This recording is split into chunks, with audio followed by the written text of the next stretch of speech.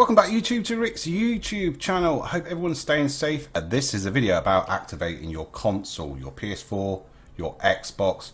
I'll get loads of comments saying where is the page that you actually activate the code which is on your screen. So I'm on the page at the moment. All you've got to do is go to epicgames.com/id/activate and that will take you to this page here. This is where you're going to link your console to your Epic Games account. I'm signed out of Epic Games. If you're signed in on your PC or your mobile device, you should see the right Epic Games account that you want to link it to.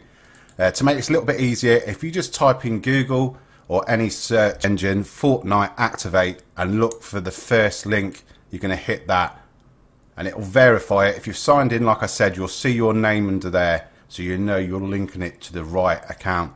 If you don't see your name up there, just make sure you sign in Sony or Xbox on a browser, and then it will just automatically know which account you're trying to link the console to. So that's how you find the activation page, epicgames.com/activate, and that will be the activation page where you can link your console. So any problems, drop a comment in the comment box below. Let me know if you are having problems, and I'll get back to you with another video. Remember to leave a like, subscribe. See you again soon.